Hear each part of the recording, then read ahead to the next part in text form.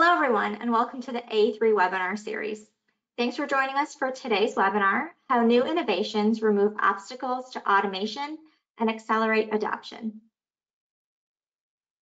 My name is Clarissa Schwendeman, and I am the Director of Marketing for the Association for Advancing Automation. I'll be serving as your moderator today. Attendees viewing this webinar are in listen-only mode, which means that you are muted. If you have questions during the webinar, please submit them in the questions panel at the right of your screen. We will try to address as many questions as we can at the end of the program. And if your question is not addressed during the webinar, the Rapid team will respond via email. This webinar is being recorded, and a link to the recording will be emailed to you in the next 24 hours. This webinar has been brought to you by the Association for Advancing Automation, also known as A3. A3 is the leading automation trade association in the world for robotics, vision and imaging, motion control and motors, and the industrial artificial intelligence technologies. We are your hub for all your automation resources, from products to partners to new applications, trainings, and information on the latest technologies and innovations. You can visit automate.org to learn more. I would now like to thank our sponsor of today's webinar. Rapid's mission is to provide manufacturers with a robotic solution that can be deployed against simple tasks in hours rather than weeks at a fraction of the cost of other automation solutions. Their product is a fully integrated robotic arm work cell that is trained to perform tasks out of the box and learns new tasks via their cloud infrastructure, AI, and computer vision. Rapid software provides their customers with an intuitive interface that gives them the tools to deploy and redeploy Rapid's automated work cells on their manufacturing lines without having to be a robotics expert. Rapid's platform is powered by AI and computer vision that drastically reduces the complexity, cost, and time typically required to set up a robotic arm. Rapid's solution is proven to deliver increased profits and decreased costs, making their solution indispensable for the future of manufacturing. Thank you, Rapid, for your support of today's webinar. Now I'd like to introduce our presenters for today. We have Juan Aparicio, the VP of Product at Rapid, joined by Mandy Dwight, who is the VP of Business Alliances. And we have Kim Losey, who is the Chief Marketing Officer at Rapid. Welcome, you guys. We're so happy to have you with us today. And Mandy, I'll now turn the floor to you. Thank you so much, Clarissa, for the warm welcome. We're really happy to be here today with you, A3 members, and anyone joining. We have some interesting things to talk about today. We'll start very much with kind of the hope, right? There's some new innovations out there that can remove obstacles to automation and really accelerate adoption. And we're going to talk about that with you today.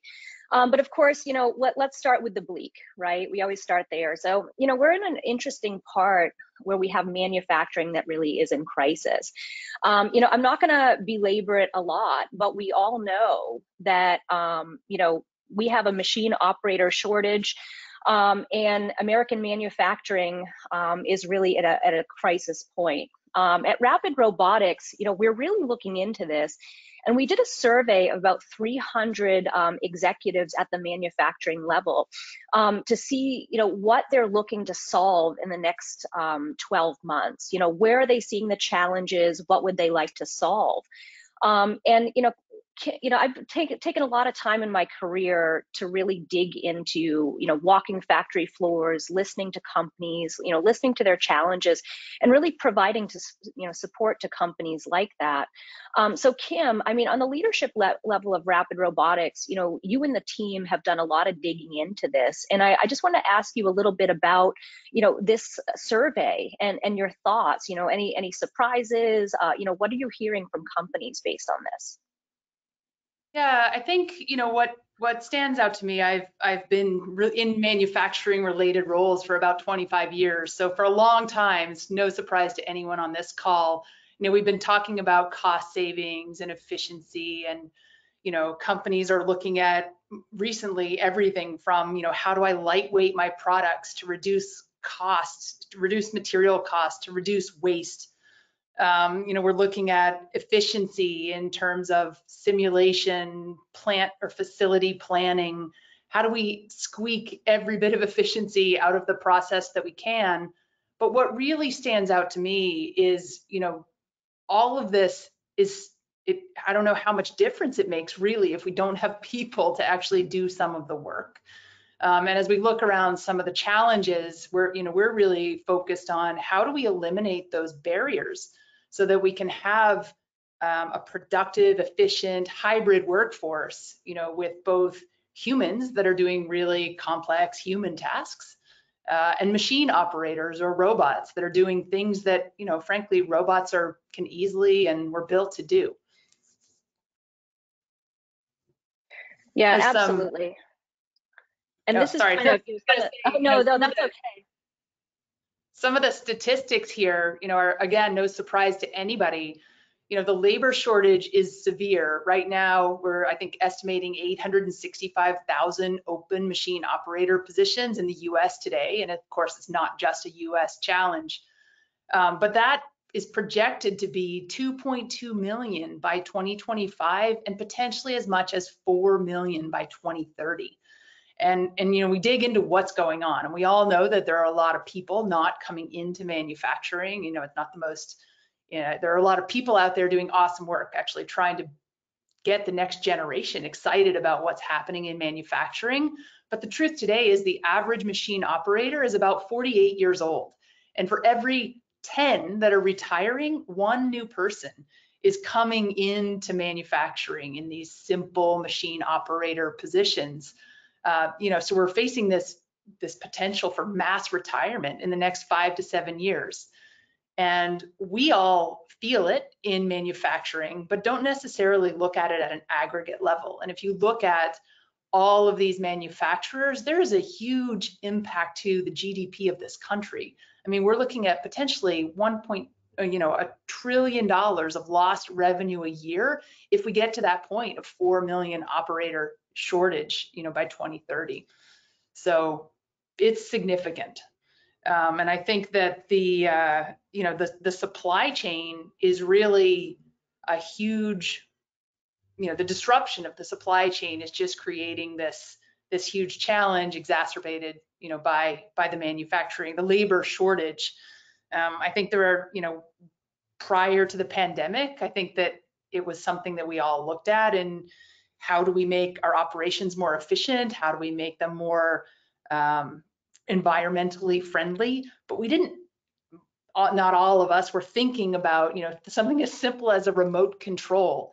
If I can't get the button for my remote control, I can't get my remote control and I can't get my TV. And it just brings everything to a screeching halt, which I think is one of the biggest challenges. So we really need to figure out, how do we solve this? How do we make it possible for manufacturers to shore up that supply chain, to bring their manufacturing back, in this case to the United States, and help their businesses and their communities thrive? Yeah, absolutely. I mean, the things that jump out to me on this slide so much are, the average age of the machine operators who are retiring, and then, the worker shortage. And of course, to lead into that, there's such a labor shortage, and, Rapid Robotics, we asked some of our top customers, if you're unable to find machine operators, how will this affect your business? I mean, any thoughts on this, Kim? Yeah, I think, I think I'm a person, I love helping businesses grow. And this thing, the inability to meet growth targets is terrifying to me, to be honest, because I see all of these small and medium sized and even large companies that are working so hard to be able to not only keep their business running, but they have big aspirations to help their communities thrive and to help the business grow. And they can't do that if we don't fix some of these fundamental problems. Yeah, absolutely. And we said in this webinar, we'd start with kind of the bleak, the manufacturing in crisis. But, now I want to pivot a little bit to talking about, some of the solutions, and really spend the majority of our time together really focusing there. And robotic automation is really critical. And there's new innovations that certainly can change that and help. And Kim, this is an interesting stat here that 80% of common tasks can be done by robots. What exactly does this mean for manufacturers? Yeah, I mean, I think when we look at problem solving, as we were building Rapid Robotics, and our co-founders were looking at how we can bring new innovation to the robotic space, we really started looking at this kind of bottoms up approach and looking at the fact that so many of these tasks are simple, repeatable tasks. And they're kind of the things that, nobody thinks to automate because they're so obvious and so basic and they're low margin tasks. But we think that that's where there's a really big opportunity. It is, an opportunity to use technology to be able to accelerate automation and get these robotic solutions out into the hands of manufacturers so that they can free up labor to be able to do the things that are more difficult in manufacturing. Yeah, absolutely. And now, Juan, I want to kind of bring you into the conversation here.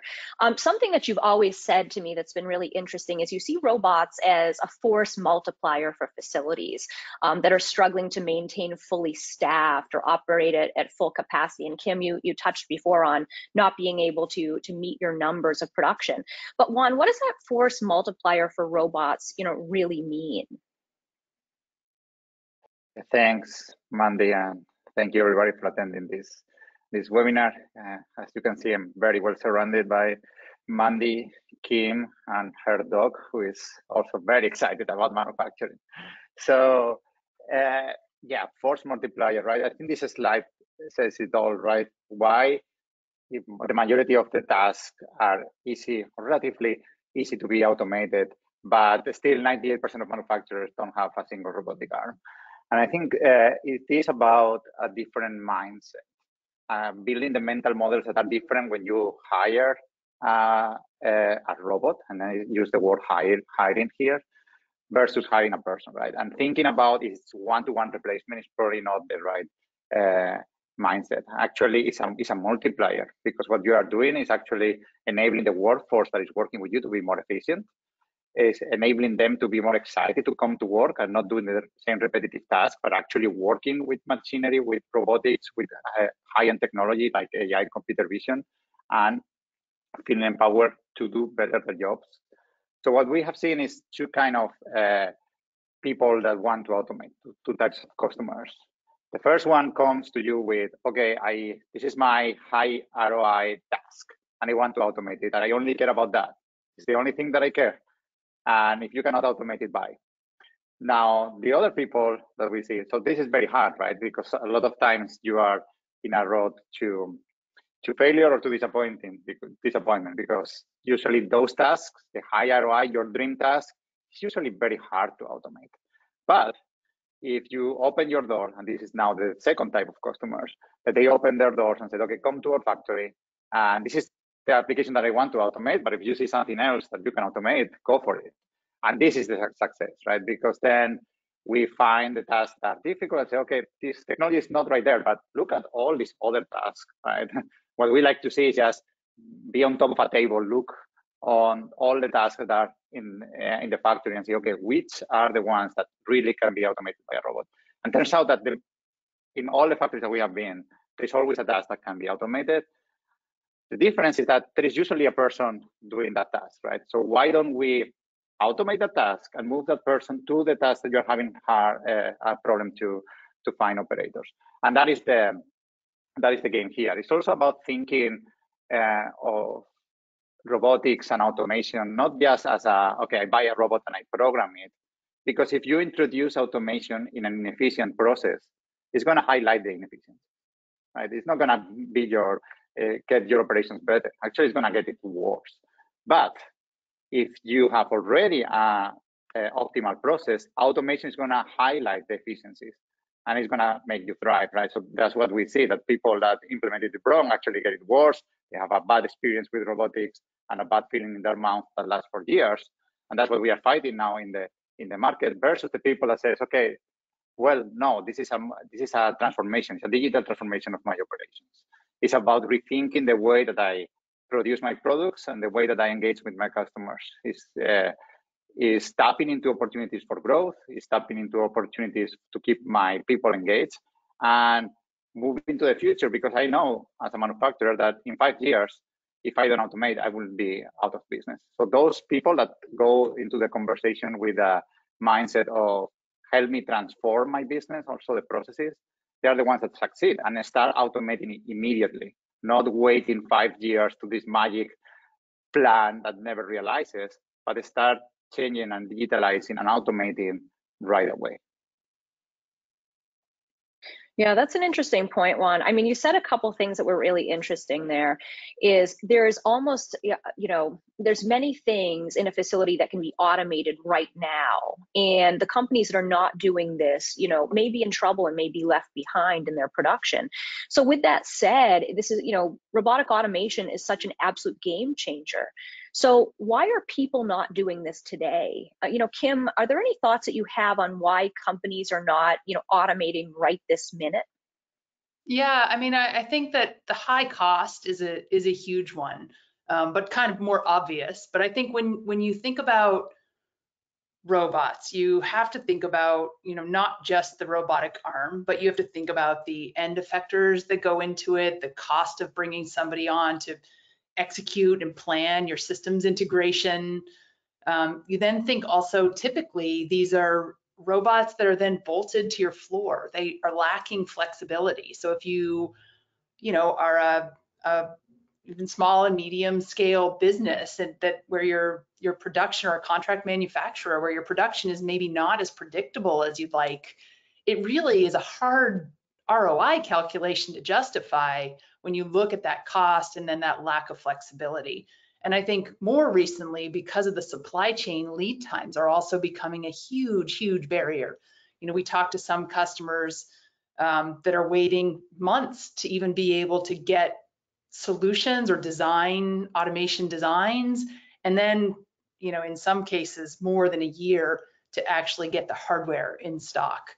And there's just so much complexity, and a lot of manufacturers have CNC machining experts, and they have experts that are solving all kinds of other things, but they don't necessarily have robotics experts, and they don't realize what kind of maintenance it actually takes to reprogram, whether you're reprogramming or somebody bumps a machine or you need to adjust something for cleaning or repair. Then it requires retraining that robot so that you can get the kind of precision that you need for manufacturing.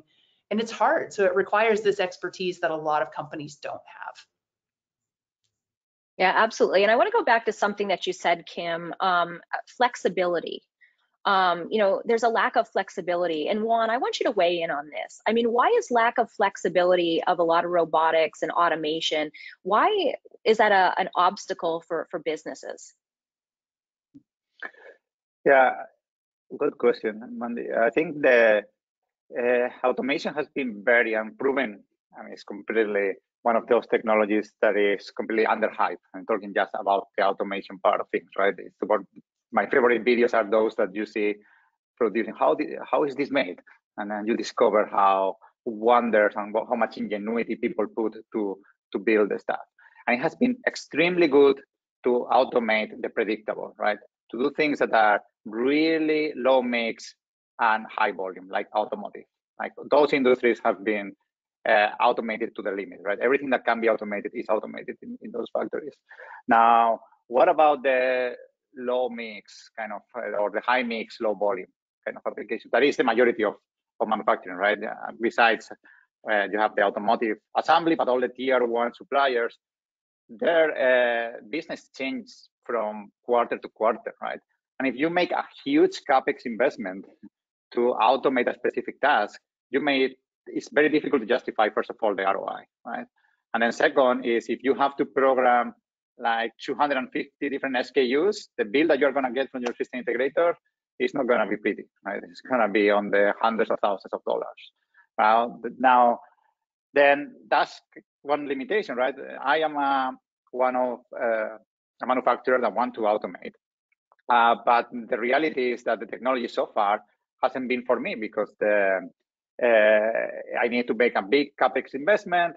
I have the risk. You also mentioned, Mandy, that if I need to fix something or reprogram, I'm on my own. And it's not just reprogramming the robot, right? It's probably also designing a different end effector because my parts are different. How do I do that, right? It is about training my quality again for new parts. So that's where technologies like what we have built at Rapid plays in here, right? I think Kim can talk about one of our customers that they went with us, they hired one of our robotic machine operators, and then because they got a big order from one of their customers, right? And yes, life happens and they lose that order, and then what?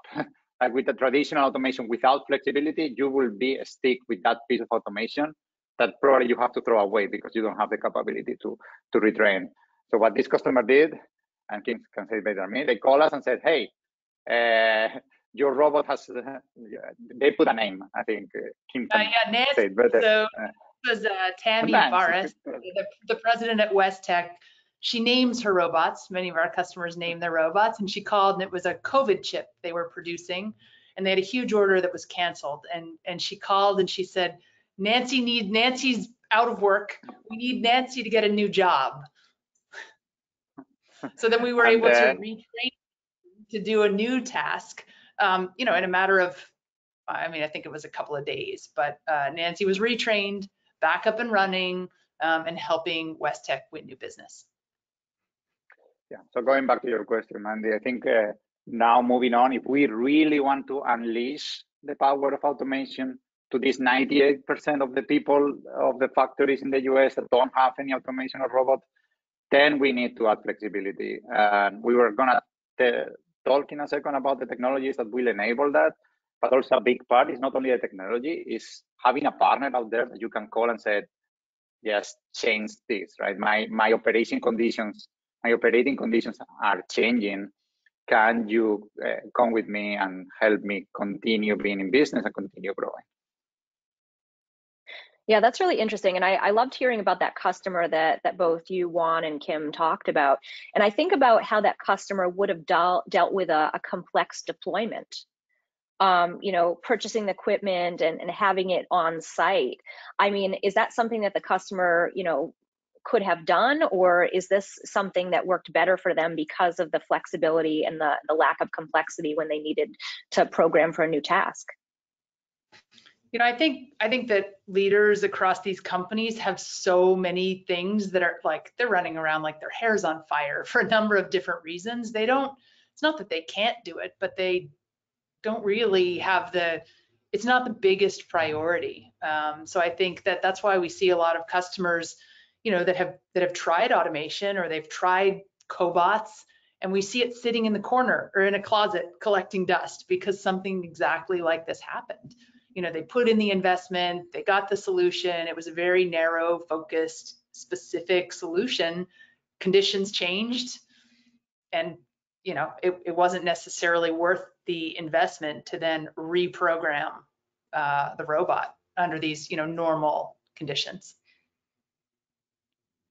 Yeah, and that really brings us to why we're hosting the webinar. Is traditional automation at times, there's been challenges, for these reasons that we've talked about, and that really leads us to the whole, point of the webinar and how we can really remove those, for customers.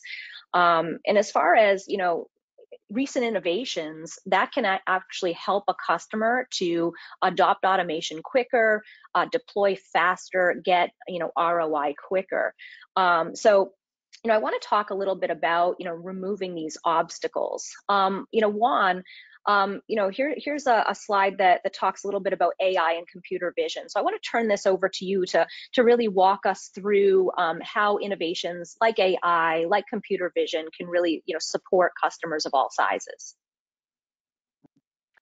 Thanks, Mandy. So if you were expecting to join this webinar with like how 90% of other technology companies talk about AI, saying, okay, AI is the silver bullet. It's going to solve all your problems. You don't have to worry. AI is going to take care of your production problems. Then you're in the wrong webinar. That's not true, right? AI has been overhyped over the years, but the way that but it still has value, right? It still has a lot of potential. And what I will try to do in the next 20 minutes together with Mandy and Kim is kind of demystify the technology, but also talk about what technologies are really opening doors and opening capabilities for adding that flexibility that we just talked about and helping SMEs and all kinds of manufacturers to automate. So when we talk about AI, yes, you can think about the current state. Oops, sorry. Sorry, Juan. Don't worry. You can put different videos in the background. They always make better when when I'm talking over robots moving. So there are different areas, as you can see, right, that are really ripe for applying those technologies into manufacturing. And where we have seen, for example, a big help of computer vision into adding flexibility in manufacturing is things like what you see in the video right now. We call it a smart setup. But what it really does is using computer vision to detect those fiducial, those markers that you see in the picture. That is known, it looks like a QR code, right? It's a known pattern that the camera can precisely locate and then load whatever task you need to be running. And that's very important, right? Because our customers don't always run the same machine and the same task. And then for them, it's difficult sometimes to say, okay, yes, I love the robot, I love this task, but I only run this operation once a month, like 1 week a month. The other 3 weeks is doing something else. And it's very difficult to justify putting 2 robots. Can you help me? And that's why we designed this technology using computer vision. We can localize precisely where the parts are, what task you are running at that point in time. And the robot will completely move all the waypoints and reposition itself to run the new task after you have moved the robot. Now, if you go to the next slide, as I said, there is no magic here, right? And the difficulty in our scenarios in manufacturing in particular, that is very different than logistics, is that picking is not the end of the game. Placing is also very important. So that's why we designed the systems not with an algorithmic point of view, but from a system point of view. And what you saw right there, and you can play it again, is an example of how we achieve sub-millimeter precision. It's not only with the computer vision algorithms, it's also with active fixtures and intelligent design of our end effectors and fixtures that put the part into the sub-millimeter precision that our customers are requiring.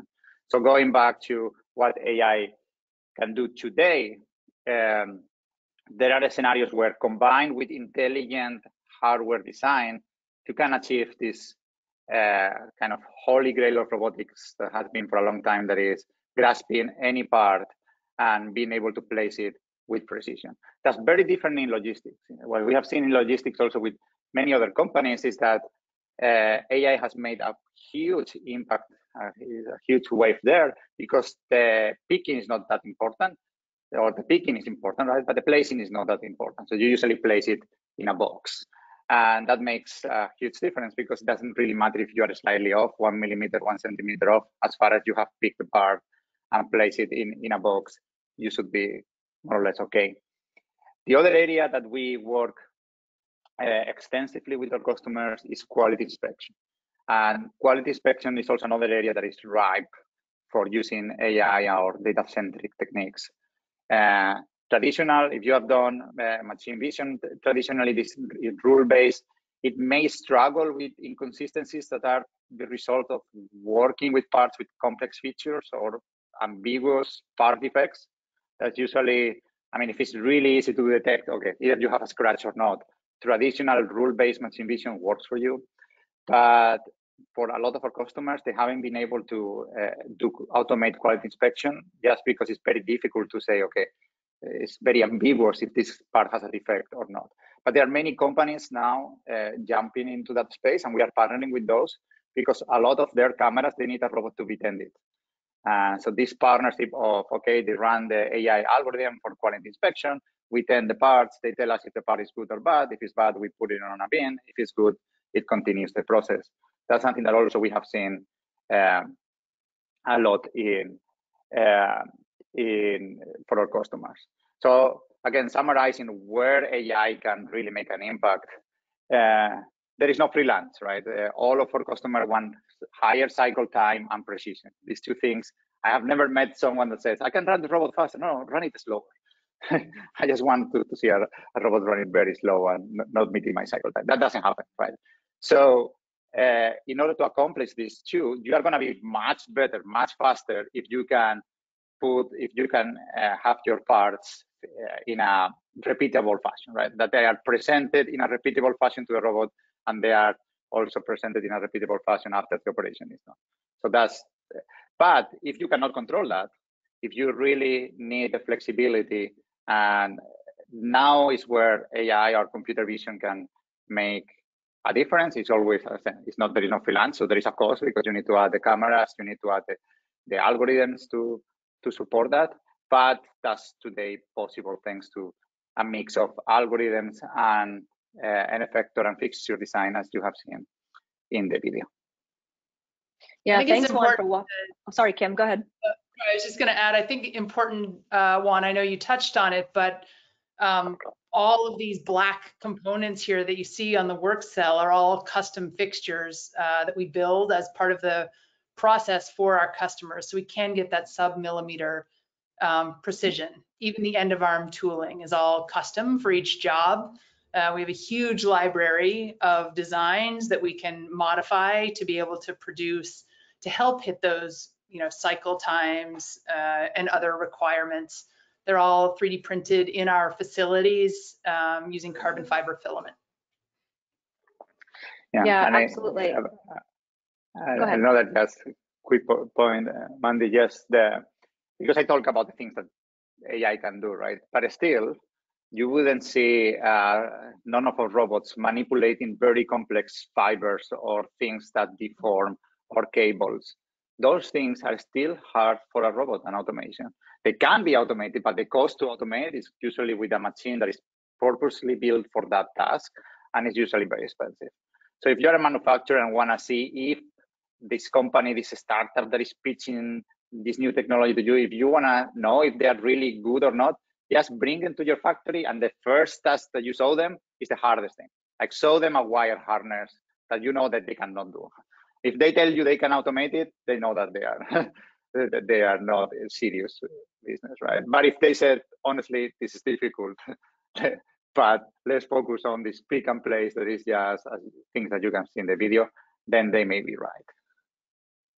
Yeah, absolutely. I mean, we joke around that, you know, if it's hard for a person to do, generally it's hard for a robot to do. And I think you captured that really nicely with Juan, with what you just said. And thank you both for walking us through, you know, your thoughts on AI and vision. I want to talk a little bit now about digital simulation, because this is something that we do quite a bit for our customers. Juan, can you walk us through, you know, what this really means for customers? Mm-hmm. Yes, so that's another of the technologies that is, at least for us, making a big impact, right? It's, first of all, is this software-driven production. That's what is driving the way that why we can deploy robots in hours and not in weeks or in months. It's also the connectivity to the cloud that enable us to really quickly, if there is an issue with the robot, 95% of the time just fix it remotely. But the other big, and then the AI that we just talked to get the flexibility. Now, the other big technology that is enabling us to move very fast and scale really quickly, or really rapid, as our name says, is simulation and digital twin. For us, there is usually the loop of developing one of those cells. If you have to wait until you have all the parts or until you have the machine that is going to be attended by a robot, it's very slow, right? And the more you wait until you have to deploy to figure out mistakes, the higher the chances are that you're going to fail, right? If you discover something where you are deploying a robot, that deployment is going to take weeks, right? And we want to minimize the time that we are at the facility of our customers, because obviously we are impacting their operations. So the simulation digital twin help us in the entire life cycle of our products. At the beginning, what we want to do is we want to tell the customer, can we do your task with the cycle time that you're asking and with the reachability that you're asking us, or we cannot do it, right? This is a big, going back to the risks to our customers, this is a big risk of why people don't automate, right? Because if they have to do a big CapEx investment, they turn out that they cannot do it, they have wasted time and money. Now, for companies like us that we do robotic as a service, we charge you monthly. So if we are in a situation where a robot doesn't work, then it's zero risk for the customer, but it's a lot of risks for us. So we say no to a lot of tasks. We review a lot of tasks, but we are convinced that the task that we say yes, we can do it. And simulation helps us enormously because we can very quickly mock up what is going to be what the customer gets and what is going to be the cycle time and reachability that they need. It also helps us to be a partner, right? To show them, hey, this is how we are thinking about things. But there is tremendous ingenuity in our customer brains, right? And so they always come up with, okay, why don't we do that? Oh, now that I see it, why don't we, actually, I thought I couldn't do the fixture for the parts, but it actually is not that difficult now that I see it in simulation. So it also helps the customer to figure out in their mind, okay, before I have a person, I didn't know how this would look like. Now I see a robot doing the task. And we can do very intelligent things to meet the cycle time, as you see here, where we are picking and placing at the same time, very complex things that we can only do fast in simulation. Later on, it helps us to program the robot very quickly. And then finally, when we deploy it, it also helps us to, as I said, usually in our facility, we are training the robots at our facilities, either in Detroit or in San Francisco. So we may not have the machinery that we are tending at our customer side. We are not just buying a very expensive and complex CNC just for a specific project, but we can mock up the different IOs and the different reachability and the different scenarios and singularities of the robot in simulation. So once more, very helpful tool in all the entire life cycle of the of our process to deploy robots very quickly, and also for us, highly integrated into the way that we program these cells and the way that we ship products to our customers. Yeah, I think if you, I mean, the operator shortage is so severe, like we talked about in the beginning. We have to figure out, how do we do this as fast as possible? I mean, I'm sure most of you on this call or on this webinar have ordered robots or been involved with robotics, and you know how long those lead times are. If we're going to solve or start to shrink this shortage, we've got to figure out how we leverage technology to do it quickly. Yeah, and fully agree, Kim. And I mean, if you think even pre-pandemic or post-pandemic, right?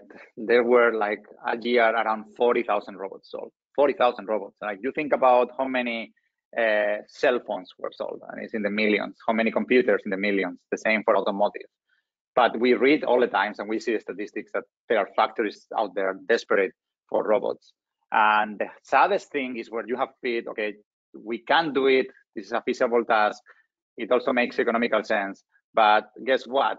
We are going to deliver that in 2024. That's what we are competing against sometimes when we go to our customers. They get a quote and they say that, yes, they can get this kind of simulation in about a year. And then the project will start in Q1 2024.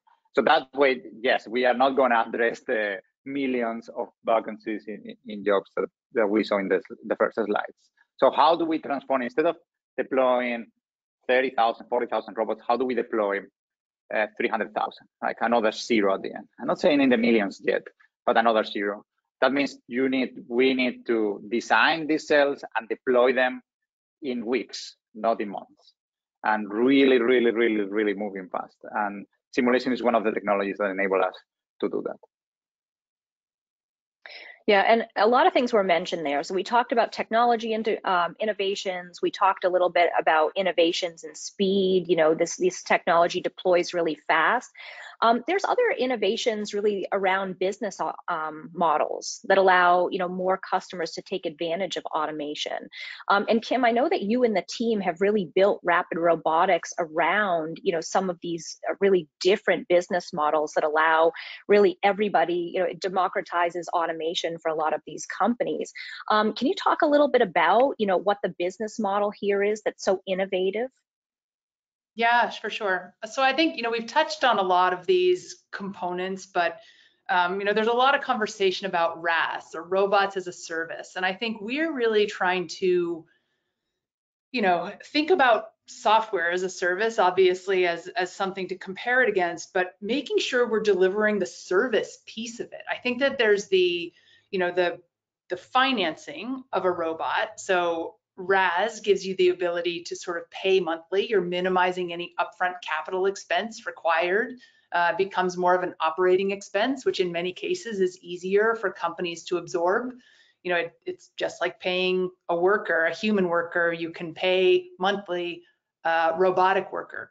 But I think, you know, what's really important for people to consider is the service component. Are you set up, like, even if it's inexpensive or a monthly bill that you can stomach, can you sustain it? Do you have the partner that you're working with to be able to service your robots? You know, you want somebody that really is a professional extension of your team, or somebody who's reliable that can be there to help you. So thinking through that, really, what do you need in robots as a service to be successful?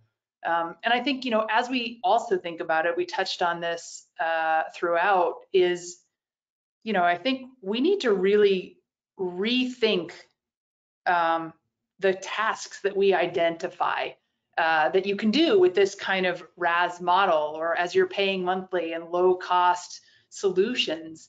If you're just really, the goal to free up labor, you can automate these simple tasks and it doesn't cost a lot of money.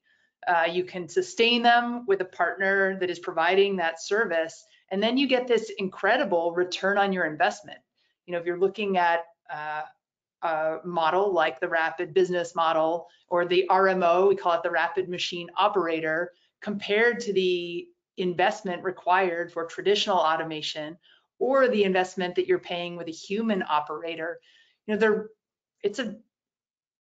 you know, I mean, looking at this chart, right, it's a pretty easy, when you're just looking at this, an easy decision. I think the trick, though, is really finding those tasks and getting started. I mean, I think Juan mentioned this as well. We have so many people that we talk to that say, oh, I have a, you know, we'll do this, I'm interested, I have a 5-year automation plan.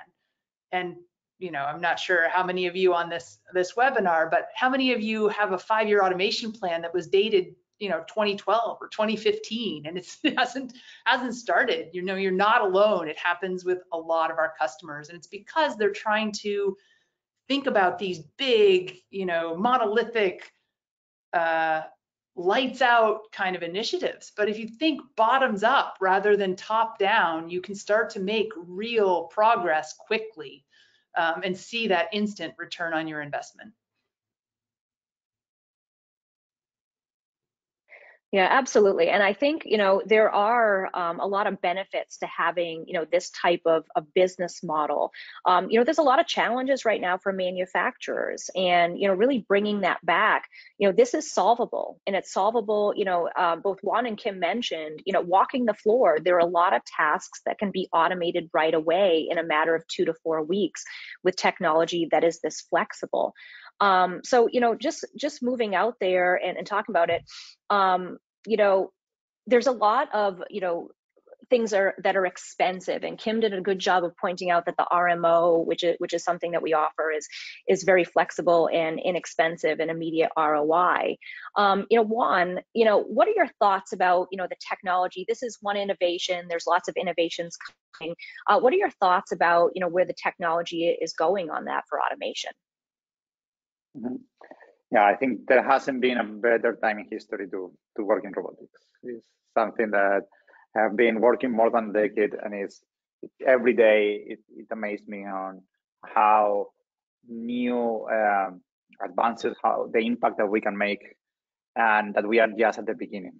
Right? This is extremely interesting. We are riding a very positive wave for both vendors and users of automation, in the sense that hardware is going down in price, and on the other side, technologies that are already mature, like software, like simulation, like some cases of AI, as we discussed here, are now making its way into manufacturing to tackle the high mix, low volume kind of applications that have been out of reach for many years for automation.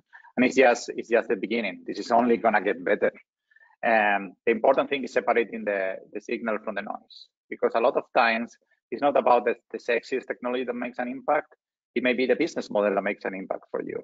It may be the smart setup that I saw of changing operators or machine operators or RMOs between tasks. It may be having a partner that if something goes wrong, you can call. And that capability, the fact that also is maybe not the super sexy thing, but the fact that all our robots are connected to the cloud in a secure and safe way, and that if there is a problem, with 95% of chances, we will be able to fix it offline. And if we, in the rare occasion that we need to go there, we are there in 2 hours.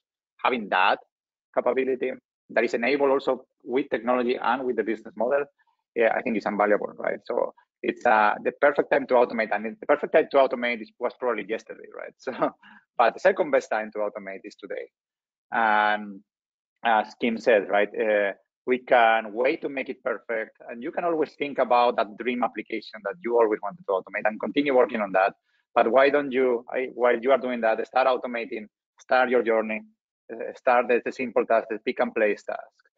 And because those are, once you start a journey, you will see, okay, it's a different mindset of, oh, wow, I need to hire roboticists that can help me understand this complex task, versus, wow, what is the next thing that we can automate? Let's do it together. I have now a team of engineers, of top engineers and roboticists out there that I can call, and they will help me automate this task. And if they cannot do it, they will find a resource that can. And that's also an important message here of, it's not that that's also the nice thing. All the robotics companies, they are expanding the pie of automation. It's not gonna be a zero-sum game. It's a really big pie for all the companies working together. We cannot do it alone. We partner with a lot of other vendors to accomplish the automation that is required by our customers, and the cycle times and the type of operations that they need to automate. So we are always happy to partner and to offer this kind of joint solutions to our customers. And there will be tasks that are better for a system integrator because of their complexity, and there will be tasks, a lot of them, like we have seen, that are achievable with this pick and place, and there will be tasks that nobody can automate yet, but there will be a future where they can. But don't be held by those, right? Because they happen in the future, or they will happen eventually.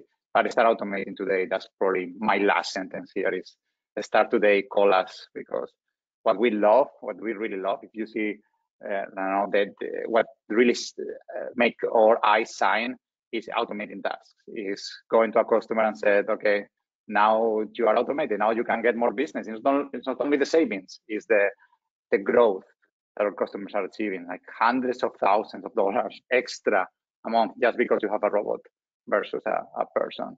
And going back to the first question, it's not really replacing one-to-one human. And like the people that work with robots, they're actually happier. Like we have tons of stories from our customers that they're actually fighting to be the operator that of the robot machine of our RMOs, because it makes their life easier, and they are working with high tech, and they love it, right? So it's a different mindset, and it's just the beginning. Yeah, Juan, you brought up a really important point about, bidding new business. I think that this isn't always so obvious, but it's important that we think about it, that we have customers who will now call us and say, I have this new task. I'd like to bid the business. Can you do this?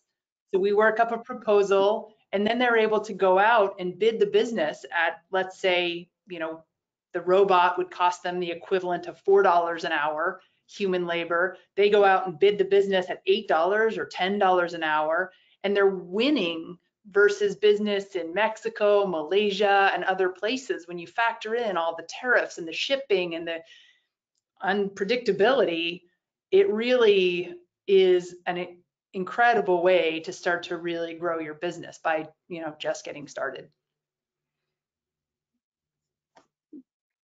Yeah, absolutely. And this slide is really interesting. This is a little bit more about our company, Rapid Robotics. I mean, Kim, if somebody wanted to get started, have somebody, come and have a discovery call, walk the floor, look for the good places for a rapid machine operator, what would you recommend that they do? So rapidrobotics.com, or I think our next slide, maybe we have info@rapidrobotics.com. Is the best way to reach us. Please, we're really passionate about helping manufacturers be able to automate these simple tasks quickly, cost effectively, so that they can have a rapid impact. So reach out to us. We'll be checking the inbox all the time, but also rapidrobotics.com. There's a get started button. You can just fill out a quick form, and we will get right back to you within 24 hours to schedule a discovery call. And in that call, we look to understand a little more about your business, what you're trying to accomplish, and we can give you some instant feedback on what we can automate and what we can't. Rapid impact. I really like how you close that off, Kim. And yeah, with that said, we'd like to thank you all for attending the session today. We do have about 8 minutes left for questions, so we'll open the floor up for any questions that you have. And Clarissa, welcome back. We'll leave it to you to field the questions. You're muted. I'm muted. All right. Thank you, guys. We've got a ton of questions, so I'm going to ask as many as we can. As a reminder to the audience, if we don't ask your question live, the Rapid team will respond via email. First question, in the RaaS, Robots as a Service model, where does the software simulation and front-end services come in? There's a follow-up question to this. How is this scoped in the beginning so the customer knows how much this will cost in the end? So we have Juan jump in here too, but we have a very straightforward model. So at Rapid, we have, in our first year, we charge a flat setup fee, and then we charge a monthly service fee, for the support and of everything in the robot. So it could be as low as a $25,000 one-time fee, and then $25,000 a year for your ongoing robot and service and support. So it's all in there. And that includes the end of arm effector, the design, the deployment, the simulation and training. There are no hidden costs in it, and you don't pay anything until your robot is working. Yeah, so there is very important thing. For the automation design, it's all factored in there. Exactly, everything is factored in there, and that helps us come up with a proposal with a specific price, so you know what you are getting. There are no surprises along the way. It's usually is what Kim says. It depends if it's a straight like a gripper from a library, it's going to be cheaper. If it's a very custom-made specific gripper that we need to design with specific fixtures or something that makes it more complex because we have to also purchase third-party equipment, then it's going to be higher than that on the fixed cost that you pay in year one. But that is obvious in the proposal and very clear. So no surprises. You know what you are getting. And that's the value of also the simulation, right? That you are actually seeing it. This is what I am getting, and this is what I'm going to pay for it. But very good question. Thanks, guys. Our next question is Rapid Robotics or your service a direct sales model, or do you work through local distribution and technical support? So we handle it all ourselves. We really are trying to be a robotic workforce. We think of ourselves as a robotic workforce company and an extension of your business. And because it's another advantage of the RaaS model, we're out of business if we're not helping you be successful. So we need to make sure you're successful. It's in our best interest. And so we really rely on our teams of people, and we've been very methodical about how we've grown the business and expanded the business so that we're always within distance of our customers to be able to provide that instant support. Yeah, that's very important. Like we cannot, because we care so much about our customers, and that and it's contractual, the help that we have to provide to them. As Kim said, we are in driving distance. If there is a problem, we immediately take a look at that. If we can solve it with our software, we will remotely. If not, we are there in a matter of hours and out in a matter of sometimes minutes. But sometimes you need to replace a suction cup. Well, you cannot do it remotely. So we go there and do it for you. Like you can rely on that. And that's why still we do it in-house, because we care, and that service has to be top for our customers. Thank you. Is there any maintenance needed for your robot, and how does this take place today? Mm-hmm. So the maintenance, they are all cloud connected. So we're able to keep an eye, we're able to flag anomalies that may indicate that there is some problem. We've actually had an instance where we've been able to flag issues with other equipment that is not our equipment because of some of the data that is coming in. But we, there inevitably will be some maintenance, and we're loading updates to our customers and to their robots through the cloud. And then if we need physical on-site maintenance, we'll be there to take care of that. But the contracts are typically 2 years. And so within, 2 years is very unlikely that there's a major need for maintenance. Mm-hmm. And let's say that, I don't know, for example, the arm has we don't produce our own arms, right? We source them from a third party, so from another company. So if there's a problem with the arm for whatever reason, we don't just go there and fix it and let you wait for a week. We go there, take out the arm, put a new one, and in a couple of minutes, in a few hours, you're up and running. So that's also very important for us. And we work and schedule those service calls very closely with our customers, so the impact is minimal. But as Kim said, usually in 2 or 3 years, the company has been 3 years old, so we are only at the beginning, but we haven't seen, like, the need for support is really sporadic. Thank you. I'm going to ask one more question. I have so many to choose from. Can you elaborate and advise what costs you looked at for that bar chart that showed total cost over 10 years? And specifically that RMO, was that the Rapid Robotics technology? Yes. So I think that was the RMO, the Rapid Machine Operator. I think that, I can't remember what the number on that chart was, but we've created many of them in the past.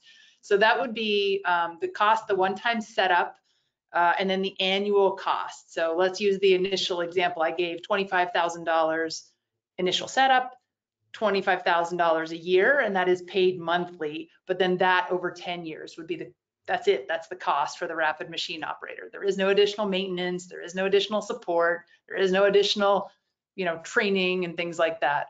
And so then we were estimating, the cost of human labor at what would be just a fully burdened labor rate. And I'm not sure if that particular instance was looking at 1 shift, 2 shifts, or 3 shifts, but we do sort of look at that as well.